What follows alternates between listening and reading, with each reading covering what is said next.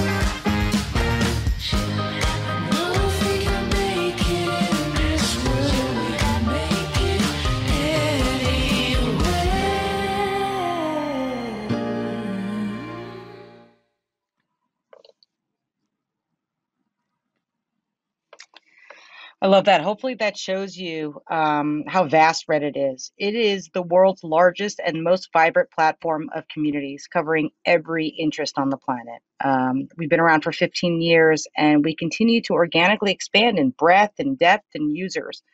And we cover everything from makeup to gaming to personal finance. And our mission is to provide community and belonging to everyone in the world. And at Reddit, we connect people through their passions and interests, not through their identity or their individual social graphs. Our growth has been really consistent. And, from pets to parenting, from skincare to stonks, there's truly a community on Reddit for everyone. And I think, if you think about the events of the last few weeks, I think they really demonstrated truly what we've known for a long time, which is that communities have power to drive real world action. Communities are empowering because they allow people open access to information. They allow them the ability to find others who share their interests and the ability to collectively move products they love, change minds, change values, profound beliefs like veganism or their religion, inspire action at a personal scale, community scale, and even a global scale. And, if you think about the long arc of the internet, which Reddit has been a part of because we've been around for 15 years, a lot of it has been around empowering individuals and democratizing access. We always say at Reddit that everything interesting on Reddit was made and fueled by our users and our communities. If you think about the arc, it started with access to information, right? Instead of only reading professional publishers, you could write your own thoughts through forums and blogs and talk to other people who didn't live near you. And that was access to a new set of conversations and knowledge. If you think about the next arc, there's one around e-commerce, right? You could have access to buy things, goods, and services that are not near you. You could transcend borders. And at the same time, if you're a shop owner, you could find customers not near you. And that allowed, this growth that we're seeing in direct to consumer and new businesses. And then there's this next arc around connection, which involves social media, but also has evolved into the idea of real-time presence. And we see this with Reddit Live, with real synchronous live streaming, even between people who don't know each other, sharing their music, sharing their art, or just sharing an AMA with somebody in the Ukraine and learning about their life. And all of that has culminated in people-powered action. What we've seen on Reddit, certainly over the last 15 years and even more now, are things like people teaching each other about how to deal with PPP and COVID-related unemployment benefits, which are changing in Byzantine. Sending beauty care products to healthcare workers who are suffering from mask injuries, and people inspiring each other to march for science and the health of the planet. We've also seen people educating each other on our financial system and how to participate in it. And what we've seen recently, especially over the last couple of months, is not new to us. I mean, those who have been on Reddit for a while know that we see this kind of activity play out all the time at varying scales. It's just that it's even growing in its scale. And I think, when I think about the last year and the impact of the pandemic, we saw a surge in traffic on Reddit.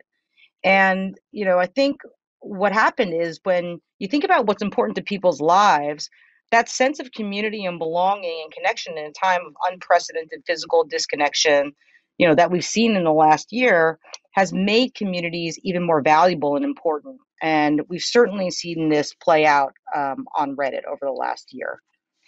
Um, Specifically when the coronavirus first arrived, you have this novel virus and people flock to Reddit for just base information.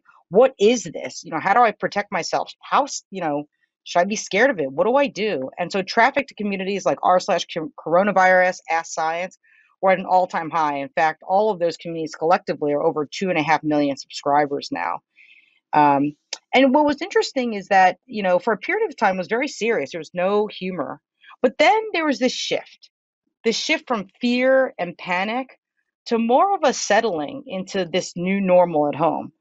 People were connecting with communities to help with their new life at home. Everything from help with their sourdough baking efforts, and I'm one of those. I'm still failing to make a successful sourdough. I have a lot of envy. To planting a vegetable garden. I did that too with the help of lots of Redditors, making masks, doing home haircuts, also learned how to do that. Advice for how to homeschool. I mean, you name it, whatever people were grappling with in their real life, they were connecting about it on Reddit. And they stayed to find even more communities. And that's what we're seeing is just more and more engagement as people have come and discovered these communities. A lot of new behaviors emerged over the last year and I think accelerated. And I think online purchasing and commerce is one of them. And that path to purchase has really evolved, and online communities are playing a bigger role in that.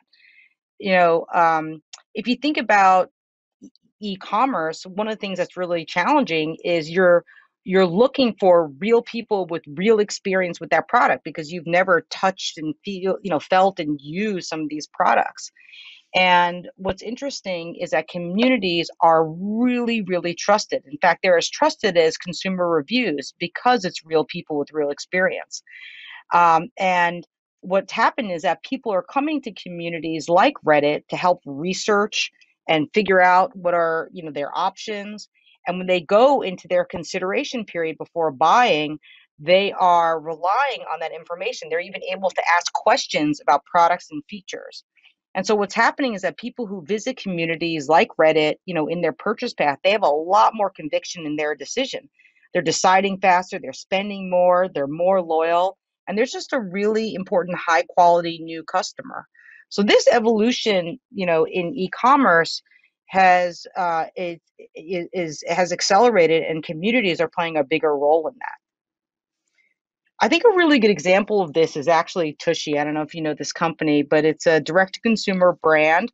It's a bidet company. And what happened in March and April in the pandemic is that there was no toilet paper and a lot of discussion about no toilet paper.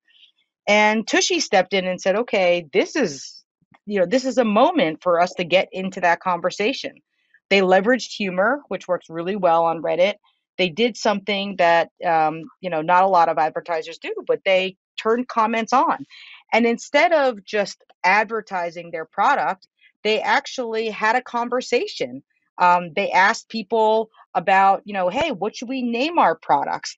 They talked about their brand and, what their mission was. And what's interesting is that instead of just being performance oriented, they focused on engagement and the right creative. And in the end, they had a major breakthrough in terms of their performance. Beyond they were driving sales, and the return on ad spend was so strong because they saw that the value of the view on community drove results for them. And, I think that again just echoes what I mentioned before about this change in the path to purchase and how important communities are at that moment of consideration. So I'll kind of wrap here and just say, thanks for letting me share what's been happening on Reddit for 15 years. and now is really accelerating at increasing scale across all areas, from gaming to culture to financial markets. I think, if there's one takeaway, I would say I think we should expect that online communities will be increasingly important to individuals and that they are going to be spurring more action. And this brings a huge opportunity for individuals, for companies, and advertisers alike. Um, we call Reddit the most human place on the internet. And I think hopefully today you've gotten a sense of how vast it is. And it's the place where passionate communities drive real world action. So, I'm going to invite Kerry Flynn, who is a media reporter at CNN, who's going to be joining me for some additional discussion. Thank you. Jen, thank you Hi, for that Kerry. great presentation. It's great to chat. And what so amazes me is this conversation, that presentation has been a year in the making. And obviously, so much has happened in the world and so much has happened on Reddit. But like you said, Reddit is 15 years old. So I'd love to hear from you. What are the major ways you see Reddit has changed, but also what ways has it stayed the same? Yeah, thanks for asking. Um, thank goodness what's changed is our product and UX has evolved. We are now really sort of a mobile first company. We cover all platforms, but remember, we started on, the desktop. um, our communities have grown and expanded substantially. Just the topography and the topics that they cover. I mean, it really is so vast, from like pets to personal finance, and we've grown globally. And our audience has grown and diversified. It's more gender balanced than I think people think. And while it skews young, it really serves all ages and all life stages. Everything from an emerging adult to a new parent to somebody dealing with retirement, the whole thing. And I think what else has changed is that we have an advertising business which we built, which is the fuel for our mission. And I think we've proven our value to brands of all shapes and sizes, and I think that's really exciting. What stayed the same with Reddit is the platform and company values. We are a very, very mission driven business, and everything we do starts with community and those values. Everything from respect for user privacy, community first, moderation, our approach to moderation and governance. Um, Communities and users are at the heart of everything we do. We release product very differently than other companies. It's a process of discussion with our communities and adoption and users. And and I'll say, the only thing I'll say that has not changed also is that we, as a company, really, our governance model and our philosophy around how to have civil discourse and be safe has been the same over the last 15 years. And while we've evolved our thinking there, um, that system is really unique to Reddit and is still at the core of how we govern. So, as you, I think, alluded to multiple times in the presentation, Wall Street Bets really took the world by, dominated conversation. And I would say kind of surprised, a lot of people, myself included, the market, clearly, the government. I'm curious though, you said that that type of action isn't really anything new to Reddit. So why do you think people were caught by surprise? And could you share like another example about the fact that that kind of behavior isn't really new? Yeah, it's really not new for those who have been on Reddit for a long time. It's not new. That happens pretty regularly, maybe not at that scale, right? I mean, they were talking um, national, global scale financial markets, but you do see that happen, let's say, within communities. You see product fly off the shelf because people are like, this is an incredible change for our community. Or you see, like I mentioned, the March for Science, like a movement form where there's a consciousness and a belief system that's emerging. You're like, okay, we need to take action. So it's not a new phenomenon. We do see it quite often, and you see things like incredible humanity. Like that Reddit has raised funds for charity just because somebody inspired a group of individuals to do so. On r/DIY, we saw Reddit users donate books to a man who was building a custom bookshelf for his late wife, and it was to help him, with his grief over her passing. And they helped fill the bookshelf. I mean, Redditors are spurred to action in these unbelievable ways that sometimes are for an individual, sometimes for a community, and sometimes at a global scale. Um, it's something that we see all the time on Reddit, and I know that might be surprising, but that is, why I keep saying passionate communities drive action. So one other thing that is so core to Reddit that I know very well about is about anonymity on the platform. You mentioned at the beginning it's all about interest. It's not about your social graph. I'm curious about what you and your team see as the pros to anonymity, but also the cons to having that be so core to what Reddit is. Yeah. It's funny. I don't really see any cons, although I think this is probably hotly debated by peers. Um, you know, it's not that we're the advocates of pure anonymity. The principle is data privacy, really, right? We empower users to be the master of their identity and their data. And, I think the option for privacy is core, certainly to our DNA and our culture and our values. And we just believe that no one should have to surrender their privacy to find community and belonging online. And on Reddit, you don't have to. I mean, it's your choice. You could choose to reveal your identity. You could choose to reveal parts of your identity. And by the way, people do, because we have a lot of, for example, identity based communities, right? We have people who are LGBTQ questioning. You're revealing an aspect of your identity. You're not revealing your PII. And in that case, a lot of people have good reason not to. They couldn't access community and belonging if they did. So, so I think that we view it as a really important driver for our mission of bringing community and belonging.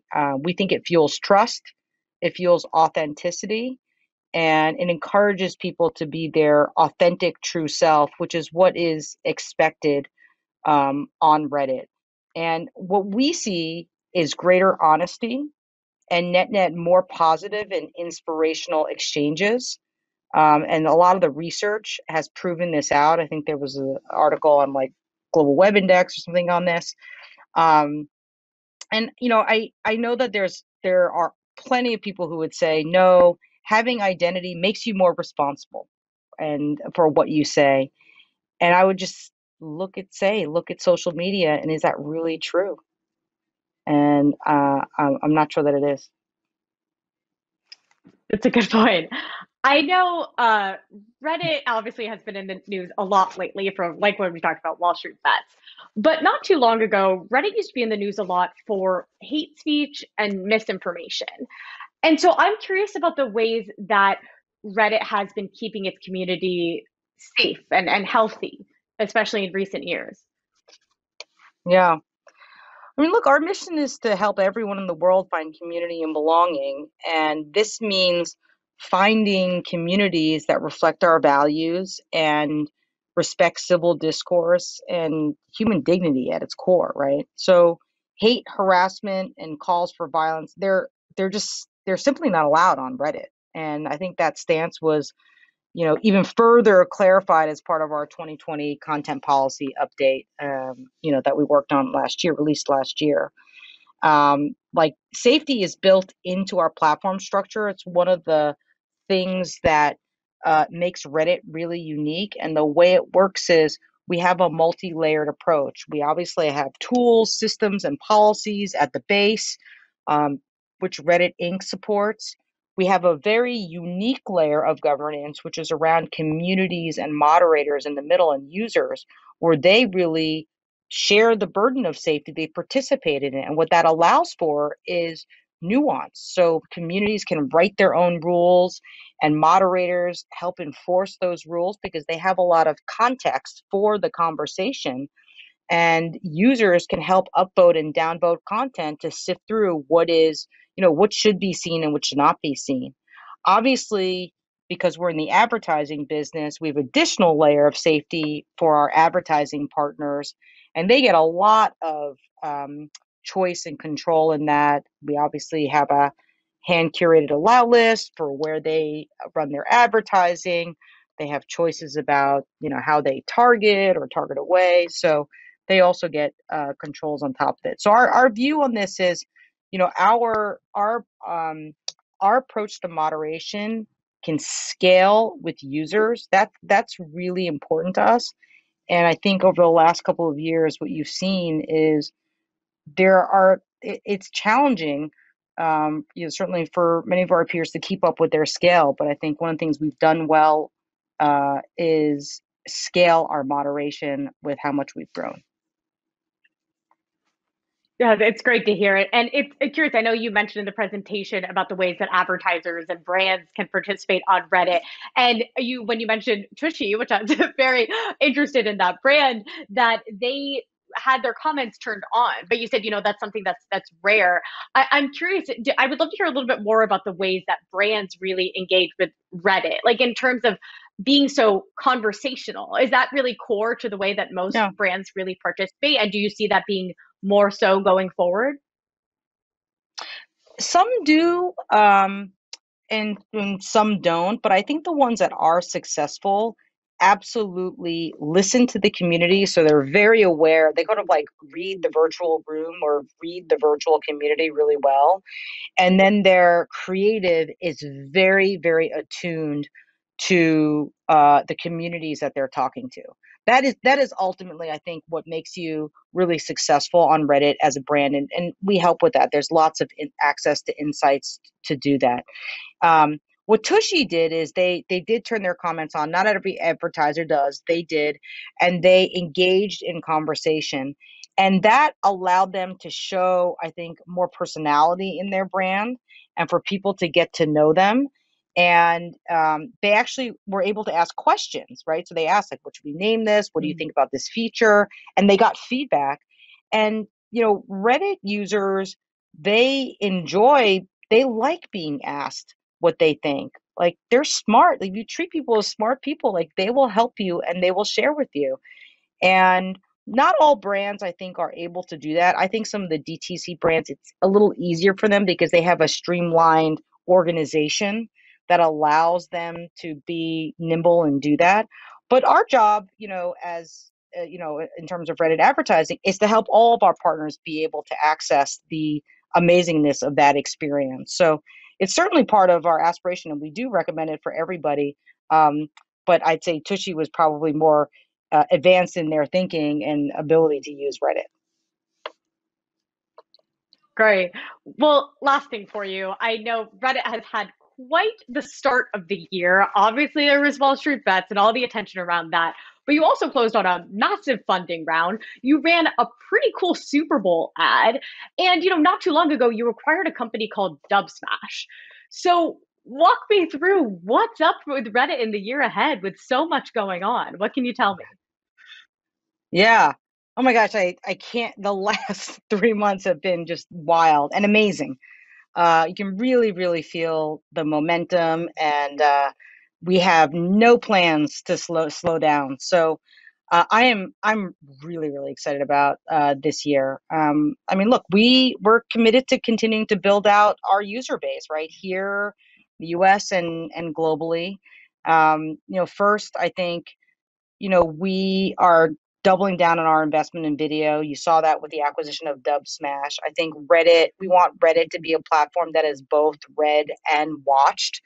And we've seen organic growth of video on Reddit, and we think that that can even be a bigger part of the experience. Um, we are going to continue to expand globally. Reddit is still not in local language. It's mainly in English. So if you can imagine that at our scale, that still is in process. And then, we're continuing to build our ads business and revenue, which is fuel for our mission, and continuing to invest in what we call direct to consumer features like our virtual economy, where there are gaming like features that I think make Reddit just more fun. So I think, we have no, even though we've been around for 15 years, we have no fear of continuing to evolve the platform. And I think Reddit will look really different at the end of 2021, but even better. Great. Well, I'm very much looking forward to an even more fun Reddit. Jen, thank you so much for taking the time to chat with me. Thanks, Kerry.